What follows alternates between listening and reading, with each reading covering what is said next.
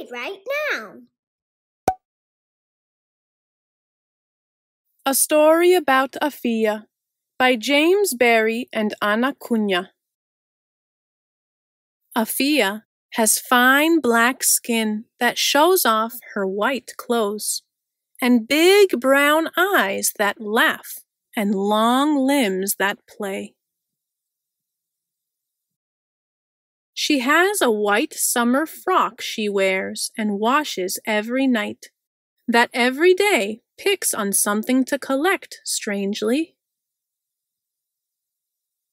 Afiya passes sunflowers and finds the yellow-fringed black faces there, imprinted on her frock all over.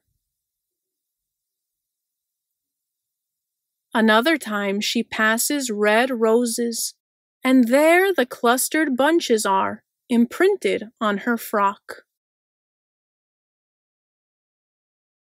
She walks through high grass and sees butterflies and all kinds of slender stalks and petals patterned on her back and front, and are still there after she has washed her dress.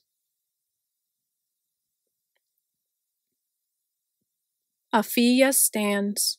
She watches the sharp pictures in color, untouched by her wash.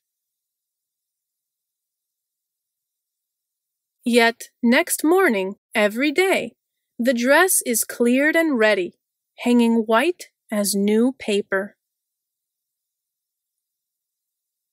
Then pigeons fly up before her and decorate her dress with their flight and group design. Afiya goes to the zoo. She comes back with 2 tigers together on her back and on her front. She goes to the seaside. She comes home with fishes under ruffled waves in the whole stretch of sea imprinted on her dress.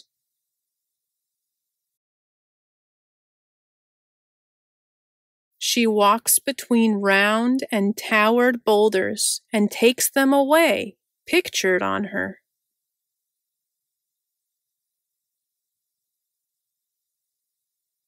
Always, Afiya is amazed, just like when she comes home and finds herself covered with wind-swept leaves of October falling.